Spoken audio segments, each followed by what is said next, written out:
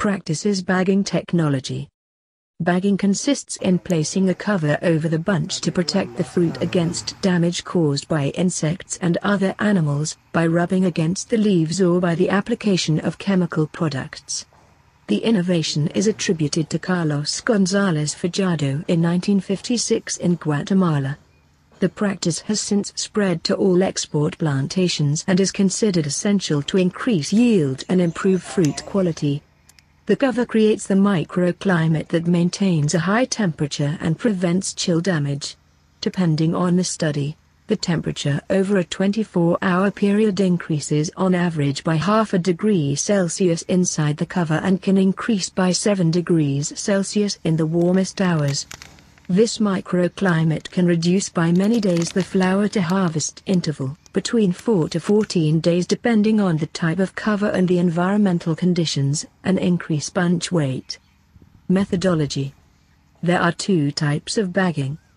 Traditional, the cover is placed at the last horizontal hand stage, at which time the bracts have fallen, and early bagging, when no hand is yet visible. This last practice requires removing the fallen bracts that get stuck inside the cover. If they are not removed in time, the advantages of early bagging are not realized. Where thrips are a problem, early bagging is recommended. Bagging can also be associated with deflowering, the removal of false hands and tagging. Other bagging practices that can protect the bunch and improve fruit quality are double bagging, semi-early bagging, individual hand bagging, taper bunch protectors and neck protectors. The cover. Installing the cover. The cover is unfolded from the bottom to the top, taking care not to damage the fruits. A knot is tied above the first bract's scar. The knot must be high and tense to prevent the accumulation of water on the first hands, which could cause burns by magnifying the sun rays. The cover is unfolded from the bottom to the top, taking care not to damage the fruits. A knot is tied above the first bract's scar. The knot must be high and tense to prevent the accumulation of water on the first hands, which could cause burns by magnifying the sun rays. The bottom opening of the cover is sometimes closed.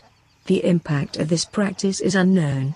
Depending on the perforations, it could interfere with the aeration of the bunch. Impregnated covers. To better protect against insects, covers impregnated with insecticides were developed in the 1970s. Concentrations of 0.5, 1 and 2% are effective against aphids, thrips, moths and beetles. The insecticides used are chlorpyrifos, 1%, or bifenthrin, 0.1%,